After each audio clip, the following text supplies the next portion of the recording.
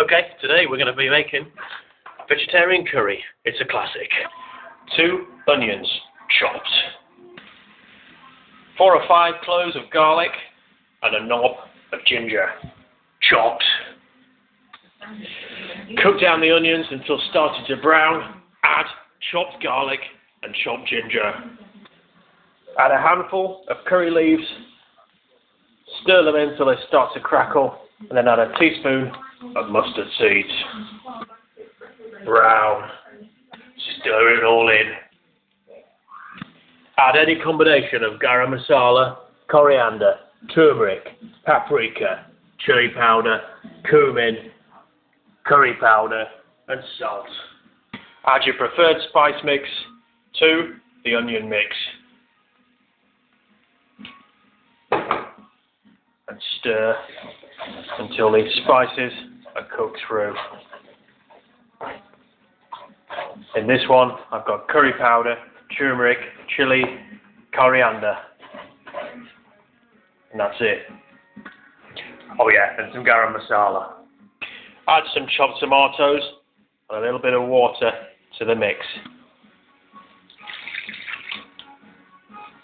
Bring that to the boil, cook it down.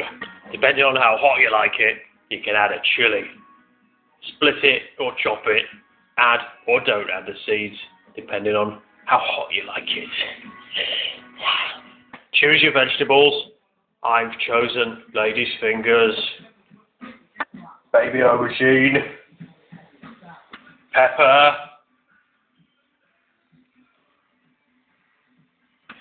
grate a little bit of cream coconut into the curry. Looking good. Add the vegetables to the curry mix with one hand. Stir them in.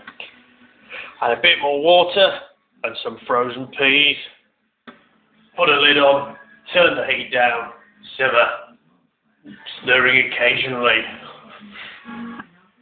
Get some nice fresh coriander. Chop it up. Add half of it to the curry while it's cooking.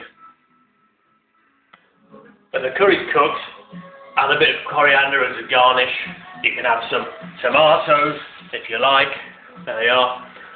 And it's almost cooked now. Give it about 20 minutes to cook all the hard vegetables down. Serve it up with some basmati rice. Curry, vegetarian style, done.